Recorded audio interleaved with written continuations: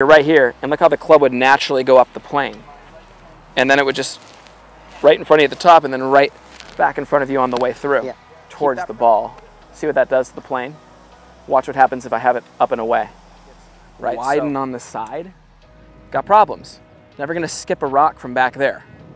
Gotta have it in here.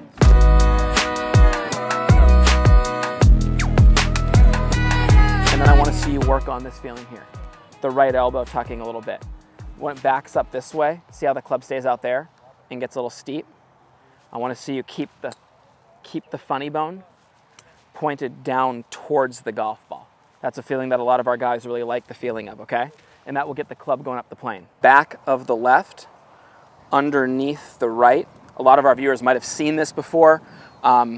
If not, it's an awesome one. Check this out. Kev, go right down the line from us.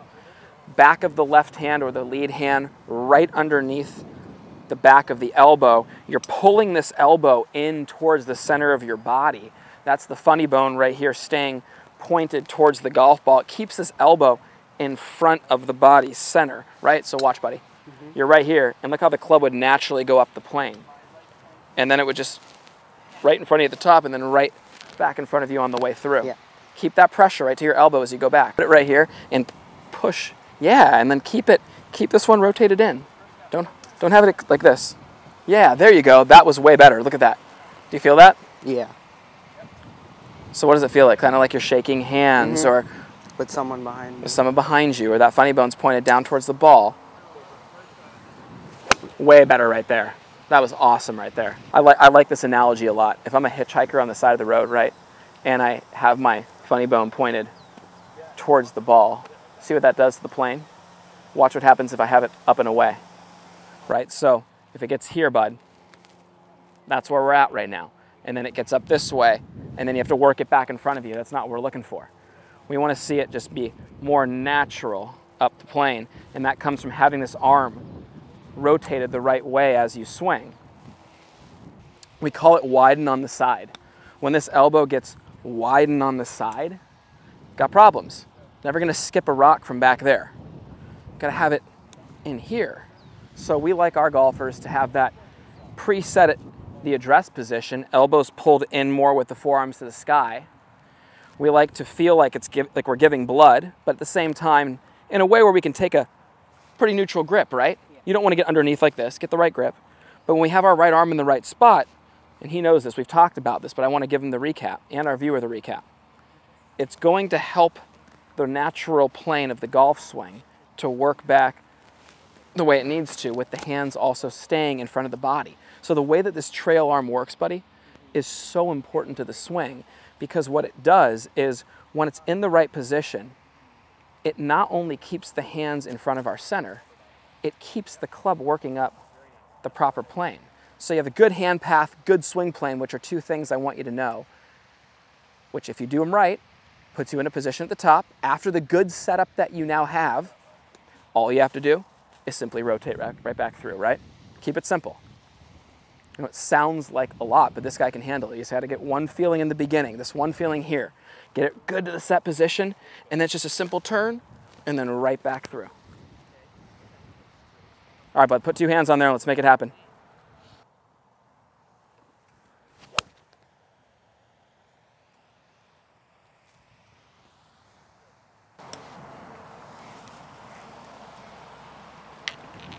Show me something good, Luke. There we go.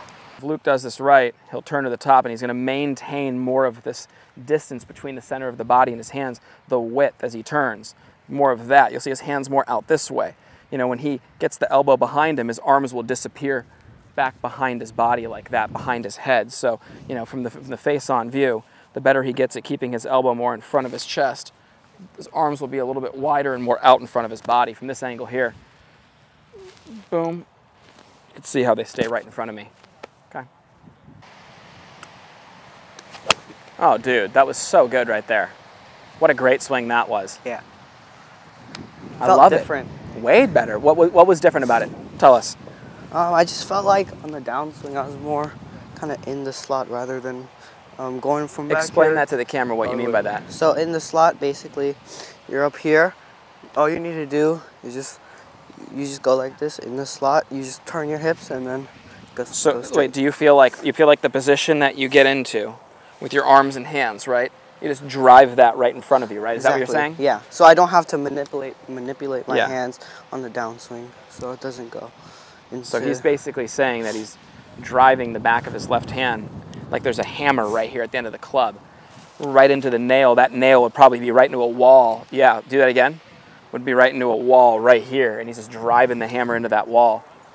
And that's what's getting that club from this position right into the slot. And you watch this. I mean, you're setting the club, ideally setting it. The set position is a set position. The arm structure and everything doesn't change. You just turn right to the top, and you're right back down, and you're right through impact. And that's what these guys are trying to learn, keeping it simple.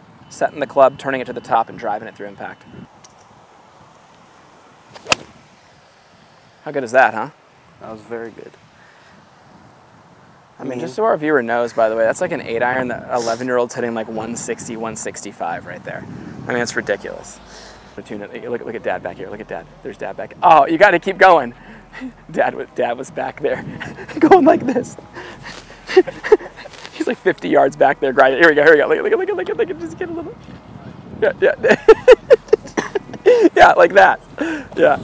It's so funny. Boy, when we love this going, guy. Oh my gosh, it makes an unbelievable sound. So Kev, I want you to get in some real close shots on him for impact and get the mics checked, okay? Yeah.